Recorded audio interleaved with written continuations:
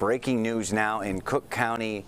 Judges ruling to remove former President Donald Trump from the Illinois ballot. Trump's attorneys have filed an appeal to stay that ruling. Trump's team calls the decision unconstitutional. Illinois is one of several states considering disqualifying the Republican candidate because of his role in the attack on the U.S. Capitol. The U.S. Supreme Court has taken up the matter as well. They expect to declare and release a decision soon. Again, right now, breaking news, Trump's team filed an appeal to stay.